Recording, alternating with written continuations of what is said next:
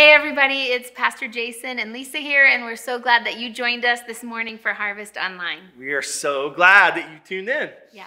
It's kind of weird some weeks because I'll run into people from church and they'll say something like, "I'll see you on Sunday."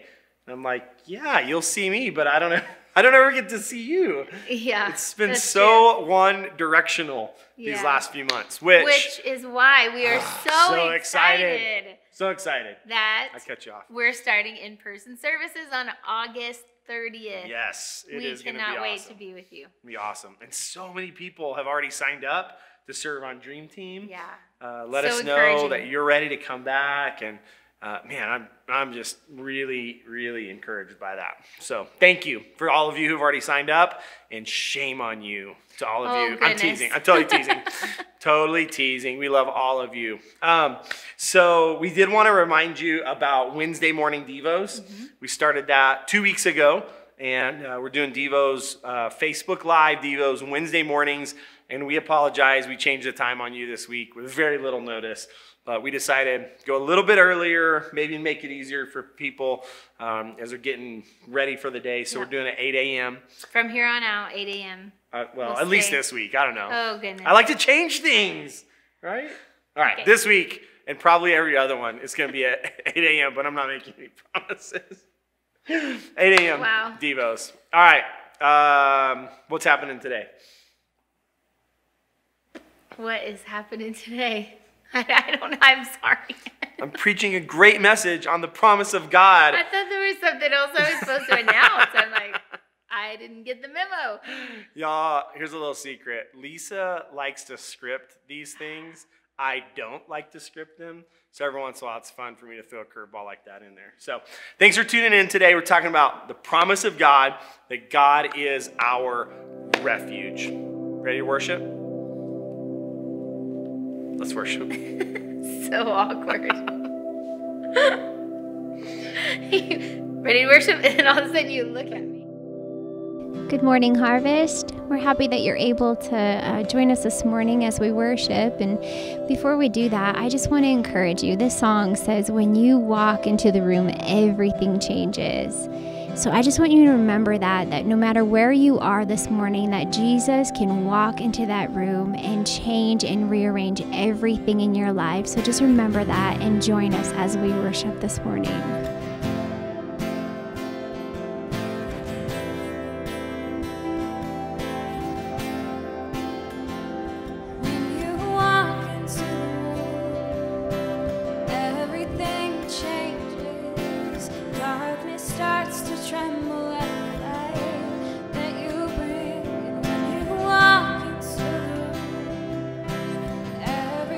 Starts burning, and nothing matters more than just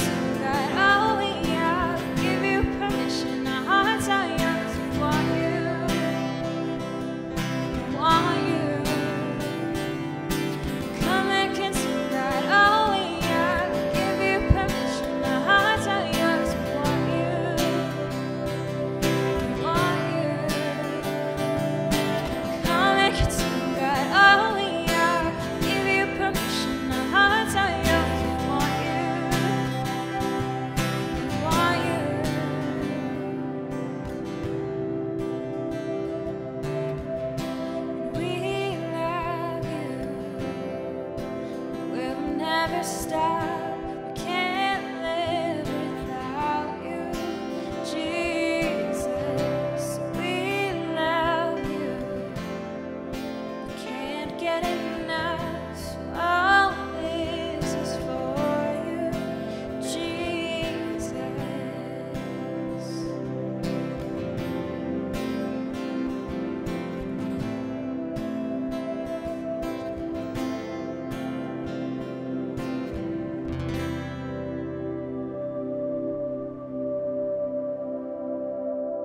Hey everyone, welcome to Harvest Online. We are so glad that you've joined us this morning. I'm sure you've heard that by now we're resuming in-person services coming August 30th, and we cannot wait to see you. When we come back, we want you to enjoy yourself and stay safe. And to accomplish this, we need all hands on deck. Many of you have already signed up to serve, which we are super grateful for. But if you haven't done this yet and you are ready to come back and serve, we'd like you to come to harvestabq.org/dreamteam and sign up there. We're also starting Financial Peace University classes on Tuesday, August 18th. FPU is a Dave Ramsey class designed to help you with your money. This class will be completely online and led by Jacob and Shauna Pointer. You can sign up at harvestabq.org/FPU. I am continually blown away by the generosity of Harvest, even during a pandemic as we're in right now. Pastor Jason was sharing with me the other day that in spite of everything that is going on, you guys have continued to partner each and every single month with one of our favorite missions partners, Feed One.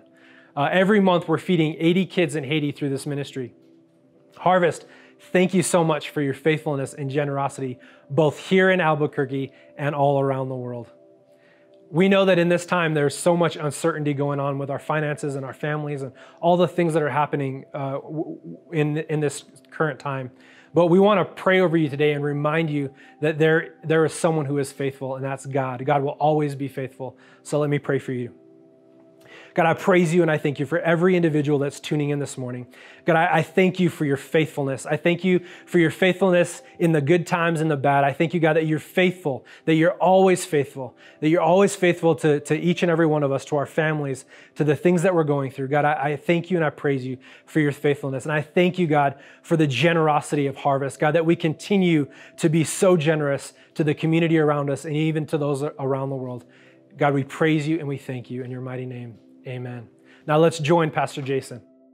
Welcome to Harvest Online. You picked a wonderful day to connect with us. We're so glad that you did. We're talking about the promises of God. We have a theme verse for this series. It's found in Hebrews chapter 10, verse 23. And here's what it says. So let's do it. Full of belief, confident that we're presentable inside and out. Let's keep a firm grip on the promises that keep us going. He always keeps his word. The girls and I love to snow ski. By the girls and I mean my daughters, not my wife. Lisa's deathly afraid of skiing, so she doesn't go with us. But the girls and I love to snow ski, and we'll go and we just have so much fun. But one of the things that happens is when we get on the lift to ride up to the top, I'm constantly reminding the girls, hold on to your stuff. What happens if you're not a skier is on the way up, you kind of make the adjustments, right? You take your gloves off, you get a snack out of the pocket, or you find your chapstick, or you take a layer off. So I'm always scared they're going to drop something. So I'm always telling them, don't drop it. Hold tight to your stuff. And I'm sure they get tired of hearing me say it, but I've learned, because we've lost some things along the way. A couple years ago, Eden took her helmet off, and as soon as she did, I watched her goggles fall all the way down. As soon as we got off the lift, we skied down as fast as we could. We couldn't find them. We searched all day, all over the mountain. We went to Lawson, we never found your goggles, did we? And I remember saying that day, hold tight to your stuff. I'm here to remind you today not to hold on to your goggles or your gloves or your chapstick, but to hold tight to the promises of God. Today, our promise is in Psalm chapter 46, which if you happen to tune in on Wednesday to our weekly Devo that we started doing, that was the Devo, that was the scripture that my dad shared. I've been inviting some guests and I'm not telling them what promise to talk about. I just say, hey, what's one of your favorite promises? And it was so fun because Wednesday he said, this is the promise I'm going to talk about. I said, no way. That's the one we're talking about this Sunday. And I just love how God orchestrates things sometimes to just emphasize something he's trying to teach us. Psalm chapter 46 says this, God is our refuge and strength, an ever-present help in trouble. Therefore, we will not fear. Though the earth give way and the mountains fall into the heart of the sea, though its waters roar and foam and the mountains quake with their surging, there is a river whose streams make glad the city of God, the holy place where the Most High dwells. God is within her. She will not fall. God will help her at break of day. Nations are in uproar. Kingdoms fall. He lifts his voice. The earth melts. The Lord Almighty is with us. The God of Jacob is our fortress. Come and see what the Lord has done, the desolations he has brought on the earth. He makes wars cease to the ends of the earth. He breaks the bow and shatters the spear. He burns the shields with fire. He says, be still and know that I am God. I will be exalted among the nations. I will be exalted in the earth. The Lord Almighty is with us. The God of Jacob is our fortress. Scholars are not entirely sure of the context of this psalm, but most agree that it was written in a time of severe trouble.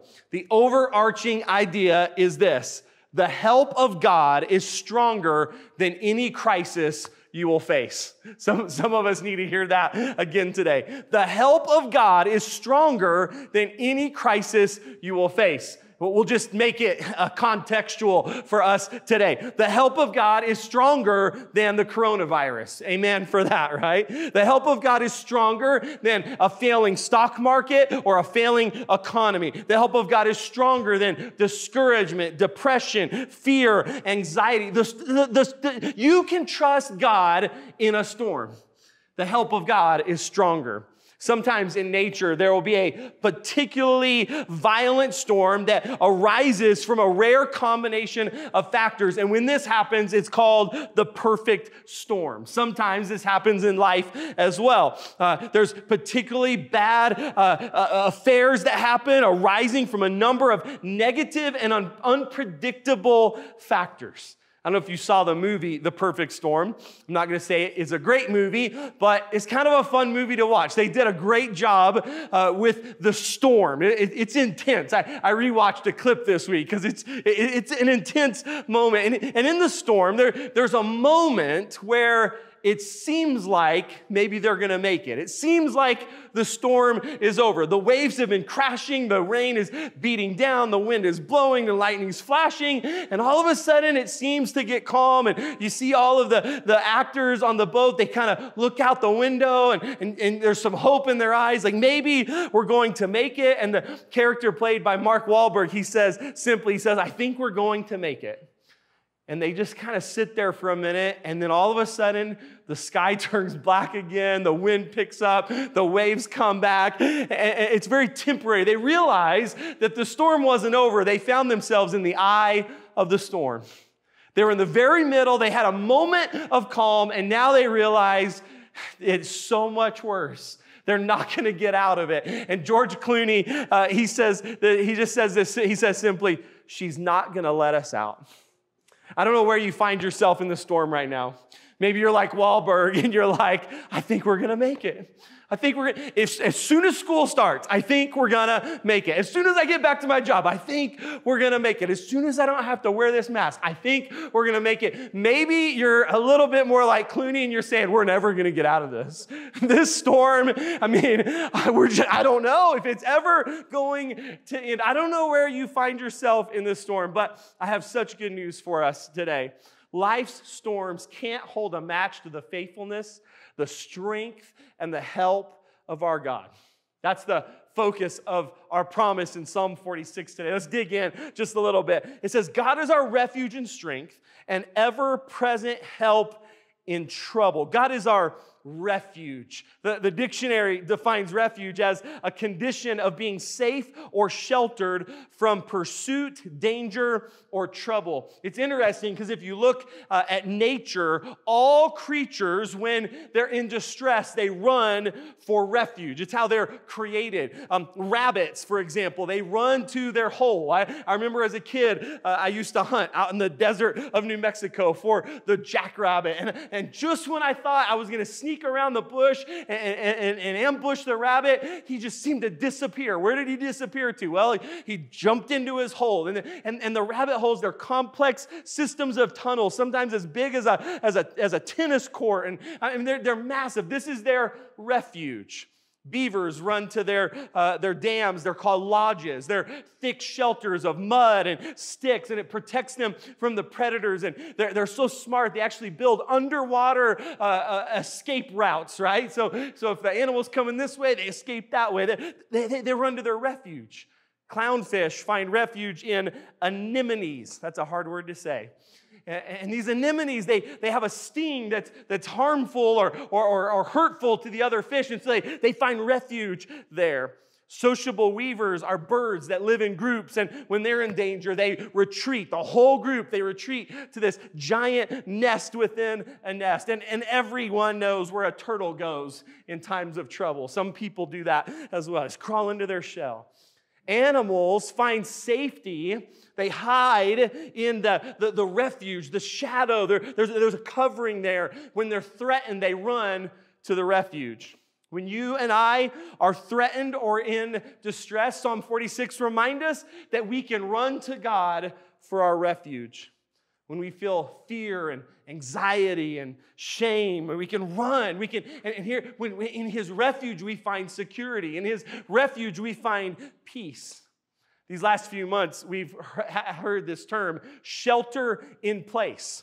The idea of shelter in place is stay in one place so that the thing that's dangerous can't get to you, right? Like hole up, find refuge here so that the virus or whatever it is can't get to you. And that's not really what David's saying here, though. I love actually what David's saying. David's saying we don't have to find refuge. We don't have to hide from the stuff that we're scared of. We find refuge in God.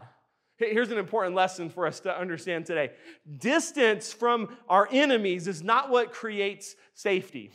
That's the idea of shelter in place, is we create distance from the thing that we're scared of. We create distance from whatever we think might harm us. But what Psalm 46 is telling us is the safest place to be is in the presence of God. We find refuge in the presence of God. He shelters us. He's our shield. He's our defense. He's our protection. He's a mighty wall. He's a strong fortress. We are safe in Him. There was a fantastic news story in the Los Angeles Times back in March, right when everything was really starting to unfold, as COVID was really starting to hit the U.S. There was a news article. Here's the title: Bunker with a Bowling Alley. How the rich are running from coronavirus. I saw that and I'm like, I have to read about this. If I'm going to have a bunker, I should put a bowling alley in, right? And it said this, it said, inquiries and sales are skyrocketing for bunkers and shelters across the country. So this was March. This is when everyone was freaking out, right? Everyone was trying to figure out what in the world is this thing that's coming, this danger. How are we going to handle this? And there were many who were looking for refuge. The article talks about how this company, they worked hard to make bunkers feel more like home. One of the guys said, movie theaters are common. We built one in California that has a shooting range, a swimming pool, and a bowling alley. It's starting to sound kind of fun. I might kind of want to go there, right? This company, they have 24 options for bunkers, okay, in case you're in the market today. I don't know. And the smallest is an 8x12. It has a bunk bed, an air filtration system, a kitchen counter, and a toilet for only $39,500, okay? They're only $39,000. There's another model. It's 2,400 square feet. It cost $539,000. It's called the Eagle, and it's got 42 bunk beds, 15 private rooms, a gun room, and a panic room, okay? This is crazy, right? The one with the most amenities is called the Aristocrat. It's only $8.35 million. But, okay, just so you know what kind of deal you're getting, it has a gym, a sauna, a swimming pool, a hot tub, a billiards room, a greenhouse, and a garage, okay? Here's the deal. People are trying to find shelter with their own resources, with their own strength, with their own strategies, in their own power. And I just have to tell you today, there's not a shelter that's for sale that can keep us as safe as the presence of God. That's what Psalm 46 is reminding us, is that the presence of God is the safest place to be. It's a place for refuge, for safety. I love what A.C. Dixon said. He said, in Jesus Christ on the cross, there is refuge. There is safety. There is shelter. And all the power of sin upon our track cannot reach us when we've taken shelter under the cross that atones for our sins. This is such good news. We have refuge and safety under his covering. In fact, if you don't know Jesus yet, you can put your faith in him right now and find a place of refuge, of peace, of hope, of love, of grace. I mean, what an offer.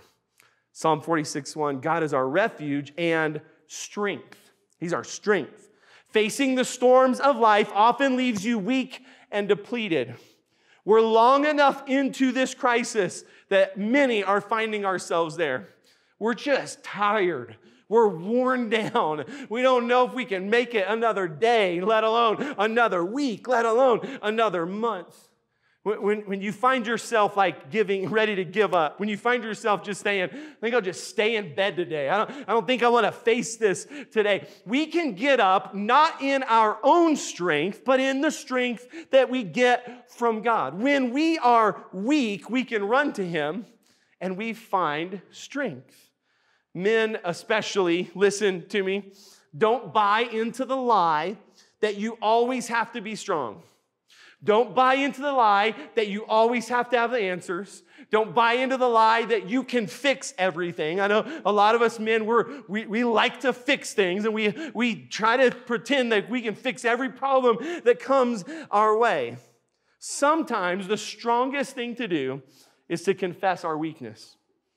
Confessing your problem is not a sign of weakness. Here's how I want you to see it. It opens the door for the strength of God to show up. Here's the principle. Every miracle begins with a problem.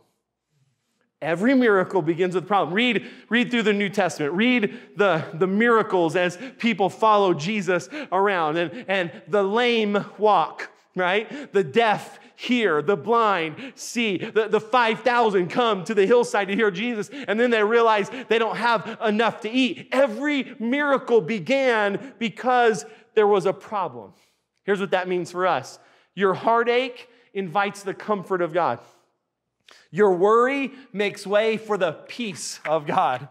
Your sickness welcomes his healing. Your confusion and frustration invite his guidance. Our sins and our failures and our shortcomings, they literally cause God to extend his forgiveness and his mercy and his grace. What if we decided, church, that every problem was simply an opportunity for the strength of God to show up in our lives, in our family, in our church, across our city? I believe that every problem is an opportunity for the strength of God. Psalm 46 is reminding us today that we find strength in our refuge in God. Here's what it says. God's our refuge and strength, and ever-present help in trouble. This was actually the focus of the Devo on Wednesday as my dad joined me, talked about how God is with us. He's one of the names that he's given in Matthew as he's about to be born, baby Jesus, is he will be called Emmanuel, God with us. Friends, he never leaves us. How amazing is that? God is with us. He's an ever-present help. The word here that's used, ever-present, it has even a greater meaning in the Hebrew language. It means an accessible help, or think of it this way, one that is easy to be found. I haven't told a story about our dog Cooper in quite a while, so I figure some of you are probably wondering why we still love him. He's wonderful. I thought I'd tell you a story. One of the things we like to do with our dog is we play hide and seek. We like to think he's a really smart dog, and so we play hide and seek with him. So usually Lisa or I, one of us will go hide, and then the girls will keep him in a room, and they'll say, "Go find Lisa," or go find Jason. And he'll come sniffing around the house. And honestly, we don't usually hide very well, okay? We kind of make it a little bit easy for him to hide, to find us. We'll be, kind of just behind a door or around a corner. But it's so fun when he finds us. Am I right, girls? I mean, when he finds us, I'm just telling you, like, he goes crazy. He's jumping and running laps around the house, and all three of the girls are screaming and laughing, and they're saying, "You found him! You found Dad, Cooper! Good job, Cooper!" And you would think our house, we won the lottery. All of us. We're dancing and laughing. It's just so much fun. And I thought about that. So I thought about the joy that our family has in that moment when our dog finds one of us. And I thought, that's the kind of joy that God has when we come looking for him. The idea, some people have an idea of God like he's hiding from us. Right? He doesn't want to be found. The idea here in the psalm, it says he's an ever-present help. It's like he's hiding in the easiest places to be found. He's not hard to find. And not only is he easy to be found, he wants to be found. And there's joy in his heart when we find him. He's ready for us. God is our refuge and our strength. He's accessible in times of trouble. And when you face trouble, we can hold on to the promise that God is with us. He will always be with us, and he will help you. And because of that, here's the end of the verse, it says, therefore, we will not fear. We will not fear.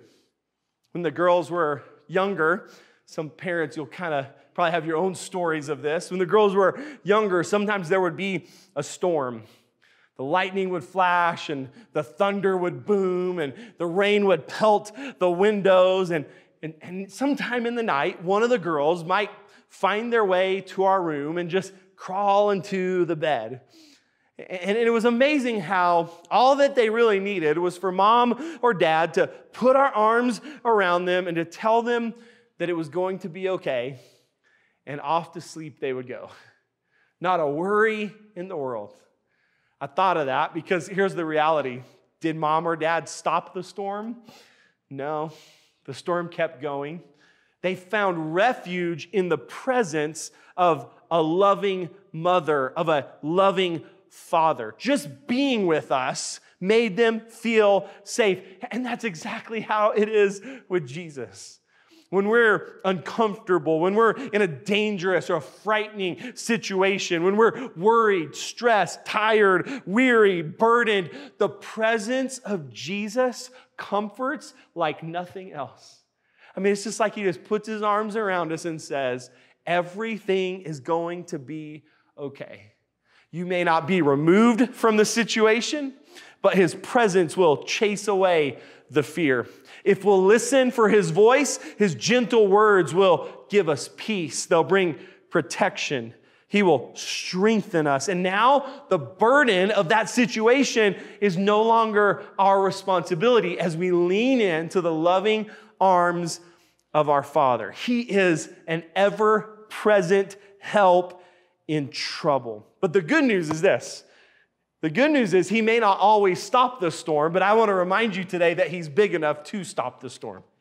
At any moment, God can snap his fingers, speak a word, blink his eye, like whatever he wants to do in that moment, and he can stop the storm.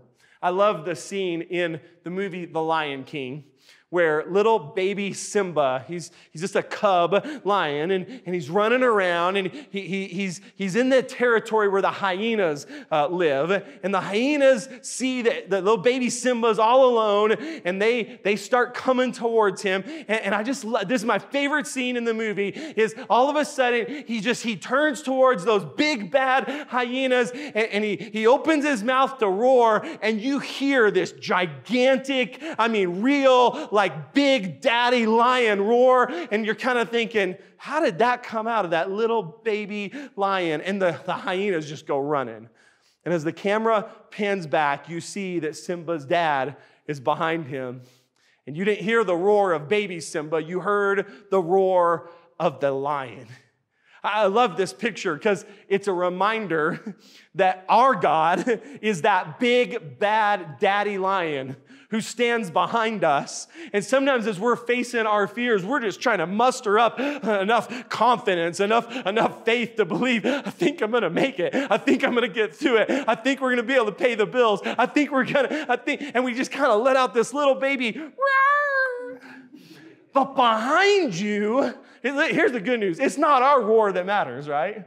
Behind you is a heavenly Father who loves you, who cares about you, who is strong and mighty, who is a refuge in our times of trouble, who never leaves us, who never lets us down, and he's the one standing behind us. He has the power to stop the storm. Because of our heavenly Father, we don't have to be afraid. This promise is found all over the scriptures. I actually had a hard time narrowing down where we were going to land to talk about this promise. But I want to end with one more scripture. Psalm 91 verses 1 and 2 says this: "Whoever dwells in the shelter of the Most High will rest in the shadow of the Almighty. I will say of the Lord, He is my refuge and my fortress, my God in whom I trust." I love the picture of this verse. When we dwell in the shelter of the Most High, when we set up camp there, when we say this is where we're going to reside, we are going to live in the covering, in the shelter, in the refuge of our mighty God. We're going to live here. Here's the idea. When we live in the shadow of our God, in the refuge, in the shelter of our God, then we can rest even though we're in the middle of unrest. In fact, I think this is one of the greatest testimonies of a follower of Christ, is that the world around us can be crumbling, but we have the peace of God, the surety of God, the confidence of God. We don't have to run around like chickens with our heads cut off, wondering if this conspiracy is true or that conspiracy is true, or are they after our bank account? Are they going to put a microchip in us? Are they trying to get someone else elected? Like, what in the world are we even talking about? When we have the promise of God that He is our ever-present help, that He is our shelter, that we can reside in that shelter and we can rest. I think it's a beautiful picture, that we can rest in the middle of unrest. I've come today to remind you to hold tight to the promise of God, that the help of God is stronger than any crisis we have ever faced, we are facing, or we will ever face in our future. Friends, I just want to pray for you today, because some of us need to be reminded that the shelter, that we can live in the shelter of the Almighty, and we can rest.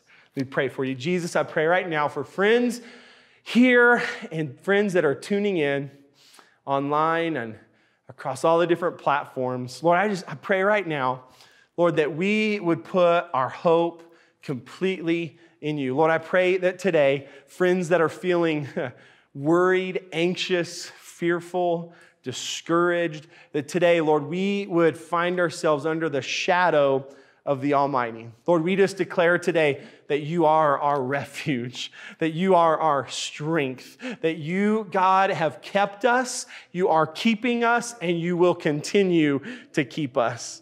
Lord, these next couple of weeks, there's so much uncertainty around businesses opening, around school opening. There's so much anxiety in our world today. I just speak the peace of God right now over every home, every family, every student, every business, every school. God, I pray the peace of God right now, because Lord, we put our hope and our trust in you. And it's in your name we pray today. Amen.